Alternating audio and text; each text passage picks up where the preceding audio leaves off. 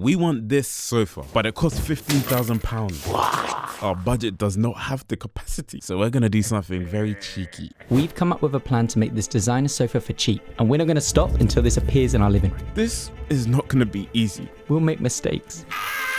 People will even doubt us. We're trying to make a sofa from scratch. Not something I would take lightly. But we're gonna try our best to answer the golden question. How is it made? Yeehaw!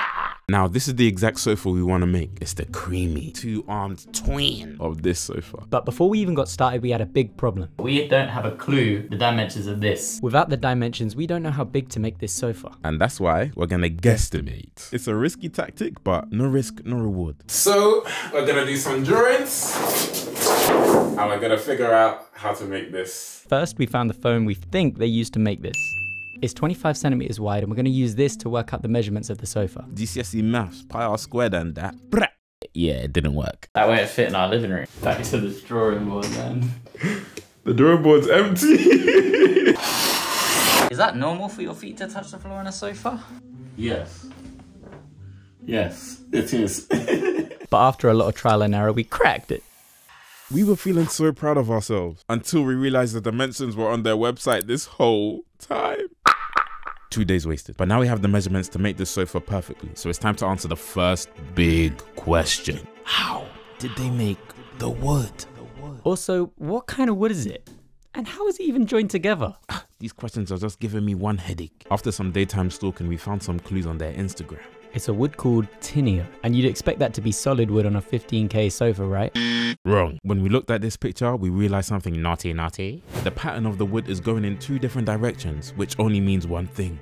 It's a veneer. If you don't know what a veneer is, we'll be explaining that later, because there's something important that we need to tell you now. Did you know that wood comes in different tones? And different tones in one room can clash. That's ugly. Nobody wants ugly. But the solution is simple. Just match your tones. The flooring in our living room is neutral, so our sofa should have a neutral wood too. It's simple. Use your brain. Sadly, tinea is a warm-toned wood. This one is nice and neutral. It's called American Dark Walnut, and we'll be using it instead. What we're about to do, colour. We're getting the wood. This is the factory where our wood is getting cut. We want to see how the pros do it. So what's a veneer? In essence, a veneer is a really thin piece of nice wood stuck to the surface of not so nice wood. It's just an illusion to make it look premium. This stuff is called edge banding. It's glued to the ugly edges of the veneered wood using this machine.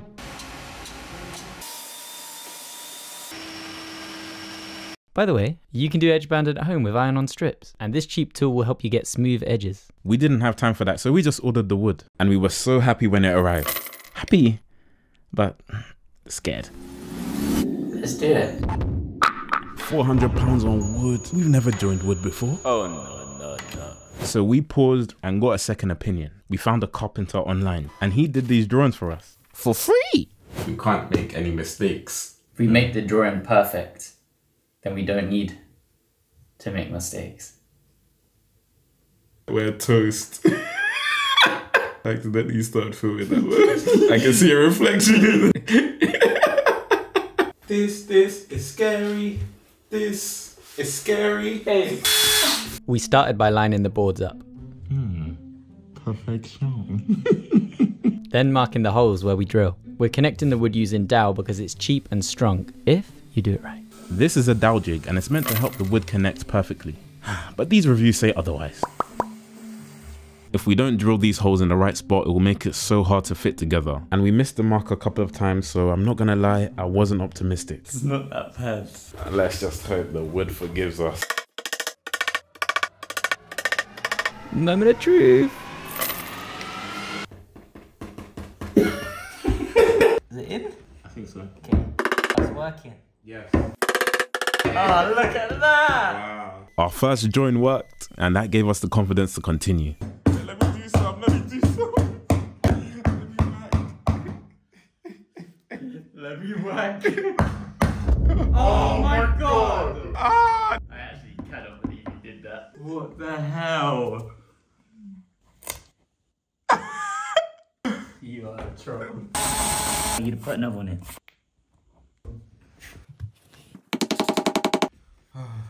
It's okay. It's okay. did we get at that last bit? I don't understand. You have to sub me in. Whack man. Whack man. Not gonna lie, it is looking leng. One cute brown thing. Oh fine gun, we had to screet. So it went from looking like this to this, just like in the carpenter's drawing. Now that the frame's stable, it's time to make the wood shine. 3 parts finished, 1 part accelerator. It helps speed up the drying process. It should take 1 week. Let's get busy. Damn. Now that looks good. While this dries, we're gonna move on to the next stage, and this is where things get really interesting. You can pause here to see everything we learned. Yeehaw! It's time to answer the second big question. How do we do the foam? For this, we had a crazy idea. We're gonna upcycle this mattress. You're gonna need some sort of more foam on top. Yeah. And then it'll be super comfy. And from our research, there are so many different types of foam. So we have to pick the right one or else it's just gonna feel weird on the bum bum. That's why we journaled all our findings so far. And we followed a random lead so we could find some more answers. Don't forget to hit that subscribe button. Yeah, just like that. We landed at the Sit Collective, which is a lovely group of women who specialize in upholstery. We were just giving off desperate vibes, so they gave us all the help they could. We've got some proper dimensions in the back as well. Cool. Yeah. Okay. Well, proper. Yeah. Starting point. Yeah. This was very humbling. Our little confidence vanished. So we had to ask them, do you think we can do this? Everything takes longer when you've never done it before. Please say I yes. believe in you guys. Yes. Thank you. Thank you. With our newfound foam knowledge, we came up with a juicy plan, and we think you're gonna like the taste of it. You see, the foam in a sofa is kind of like a sandwich. Ciabatta.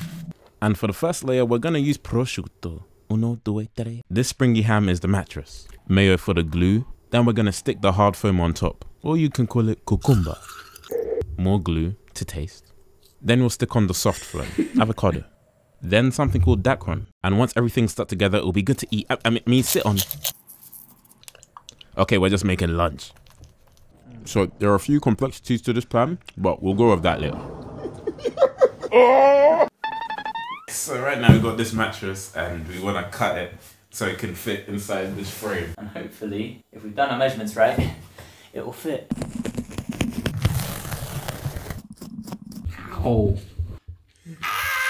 Always use protection.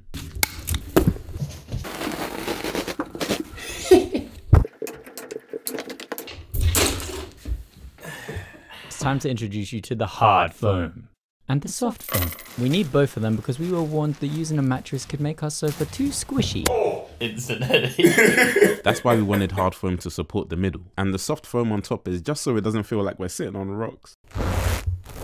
While we chopped the foam, everything stopped going to plan. There was a little friction between us. How's it looking on that side?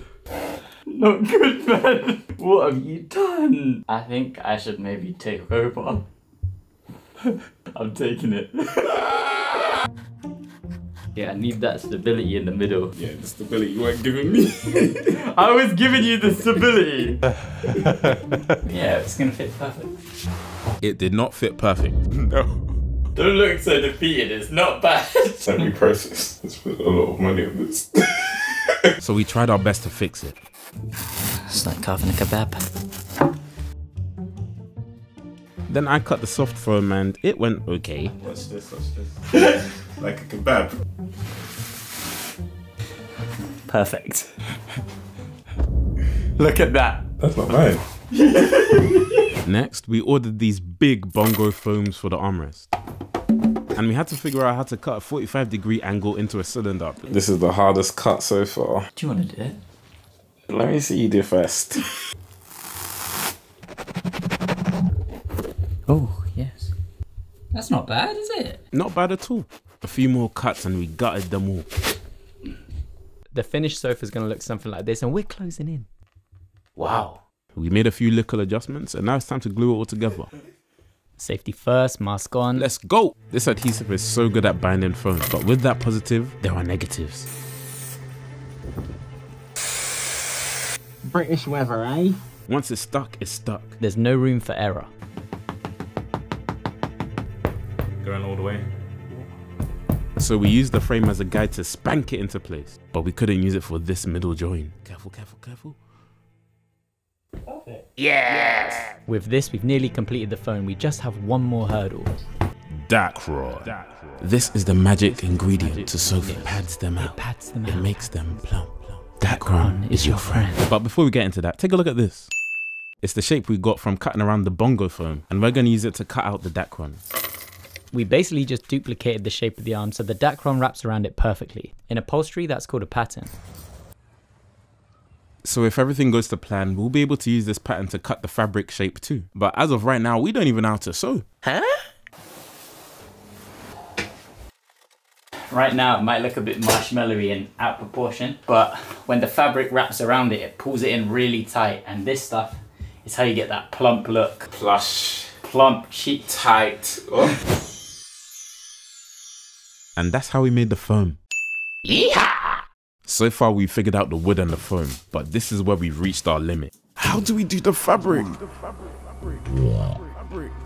We can't sew. How? We can't make this. How? We can't How? make this. How? How? You can never make it. We were genuinely lost, but we did have one hidden trump card. But we didn't want to use our trump card yet because we still had some research to do. So we went on a trip to find out more, and it did not go well. You might remember that the material that we're looking for is called twill. But we were struggling to find it, so we started looking for similar options. Like the look of like the boucle. Behind you. Not only was it hard to find the right fabric, but they were also expensive too. £49 I think per meter. Like, that's £1,500 for what we want. Our main criteria with the fabric was the Martindale score, and that's the only thing we knew. What's the Martindale?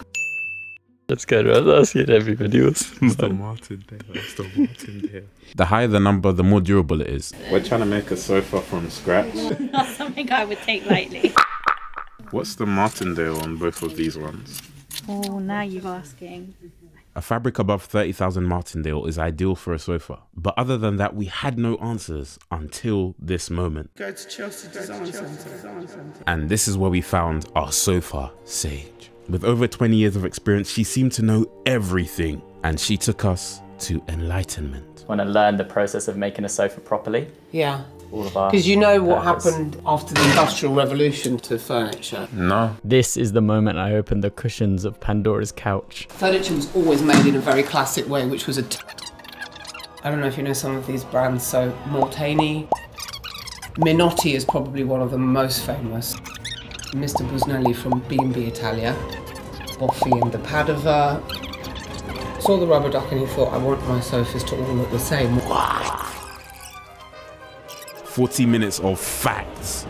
She had the answers, so we asked the one question that was really bugging us. Upholstering the arms of this sofa seems impossible.